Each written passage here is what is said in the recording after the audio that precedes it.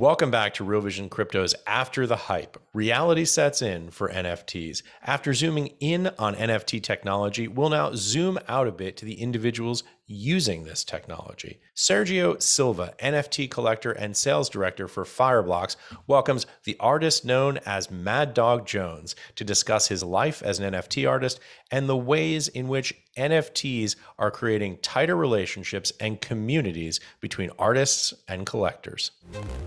Hey everybody, I'm Sergio Silva. I'm an NFT collector. I'm here with Michah Dowbak, also known as Mad Dog Jones, one of the best known artists in the NFT space. Mad Dog, thank you so much for joining us for Real Vision today. Oh, thanks so much for having me. I really appreciate it. I got the sunglasses on today, they're prescription, and I don't have my other glasses. So I'm not trying to look cool, but it's just what happens. It's all good. It's all good. Hey, listen, so Mad Dog, your artwork has been featured at Christie's, Sotheby's, and Phillips. What does it feel like? What is that like for you? Yeah, a bunch of my friends were being like, hey, it's the Triple Crown or whatever. I don't know, making up names for it. I don't know. This whole year has been just so surreal, and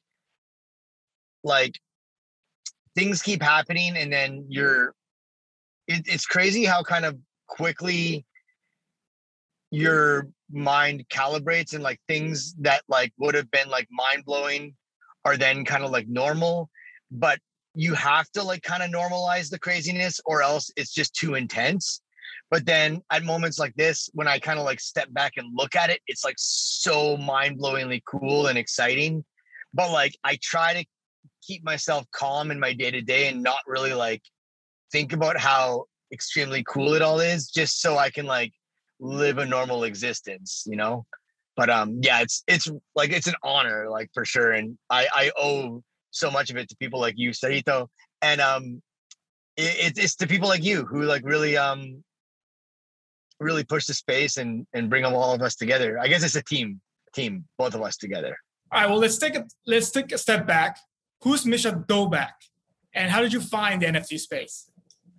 Yeah, well, so I come from a family of artists in Thunder Bay, Ontario. I was born and raised in a rural community outside of a relatively small town, about 100,000 people, small city rather.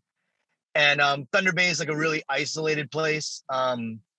There's no, the closest major city is driving down to the US, and that's 5 hours away to Minneapolis. And then the closest Canadian city is 8 hours to Winnipeg. So it's really kind of just a city in the middle of nowhere. And,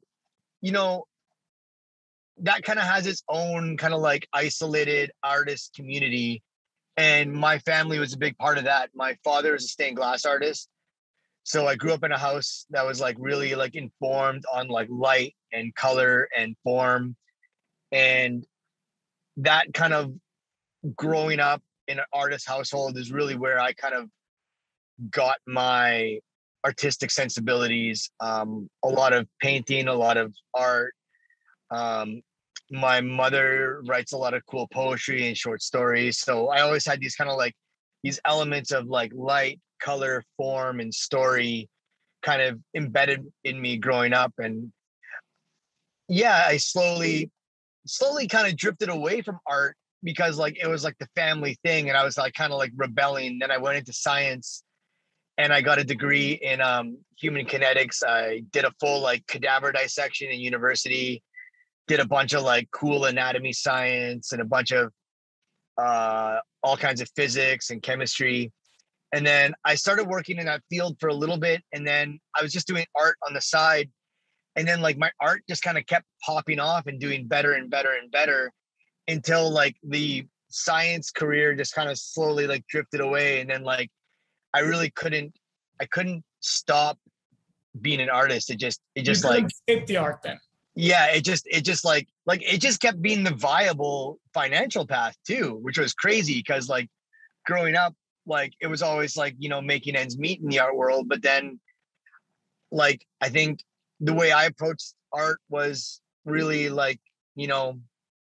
building relationships and trying to move out of my small town and onto kind of a global scale, which kind of brings us to NFTs, where this is just the ultimate global community. There's no borders, there's no governments, there's no regulation. It's just like the open world of art and everybody coming from everywhere. Like shout out to Mondoir, and like some of the people from like overseas, and they're just like coming in from like crazy places, and you're just like, wow, this is so cool. Like all these different people and collectors and backgrounds. And I think the global community of NFTs was really one of the things that really interested me. And then, yeah, I think the people that got me into it, I had a friend in town, a local guy who runs a clothing shop, Mars Clothing in Thunder Bay. And he just sent me an email back in like maybe July of last year. It was a link to Super Rare. And I think at the time, Super Rare's like total sales on their website was like, you know, like $75,000 or something like that. Or like, I don't know what it was. Maybe it was a bit more than that. I don't remember exactly, but it was like a lowish number. Early and I was looking at it. Early stages, Yeah, industry. early stages. And I remember looking at it going like, okay, and checking it on the website and it being like, you know, people are selling things for like $500 to like $1,000. And I was like, okay, this is cool. And I was like, then I started just kind of keeping a temperature on it, because at that point I was selling like my like commission rate for artworks was around 5,000 to 10,000 bucks, 4,000, 5,000, kind of depending on the project. And so I was kind of like, okay, I'm going to keep an eye on this, and kind of like once it heats up to like my rate that I normally sell stuff at, that's when I want to jump in. I do want to fast forward to where we are today. Yeah, right? for sure. You sold your artwork on NFT has sold over $18.8 million now. Your Phillips auction piece went for $4.1 million. Yeah, it's crazy. We're talking a year of a difference. Yeah, no, it's insane. I remember just like working on contracts and like, you know,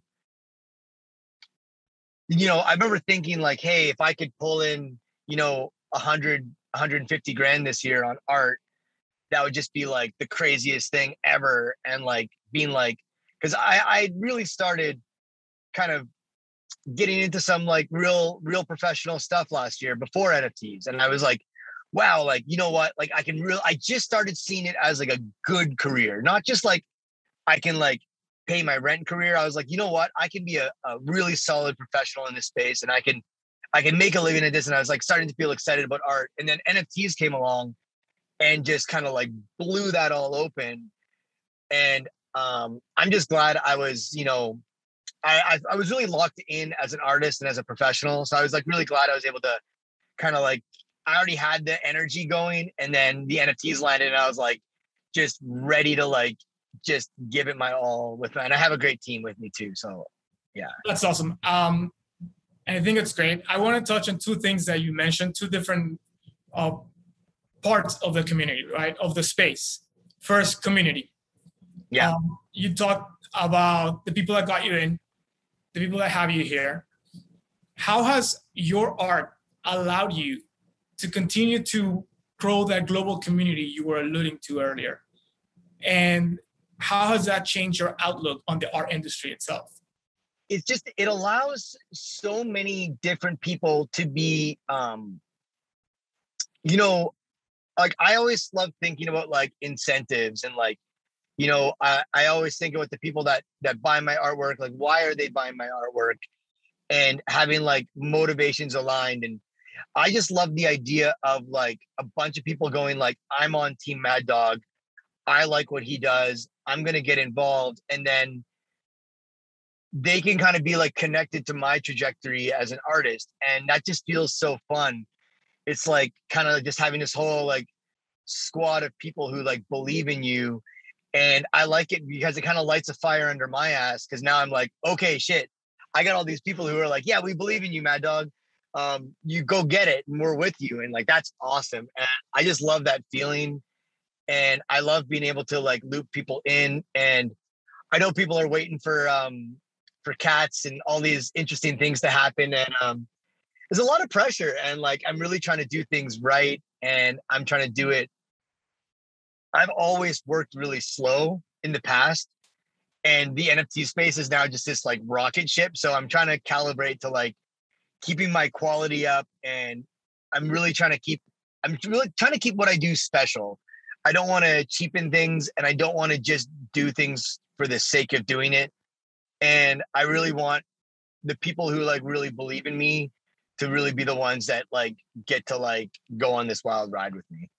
Hey, if you like this clip, be sure to check out the full interview and more only on realvision.com/crypto. It's 100% free. Sign up now.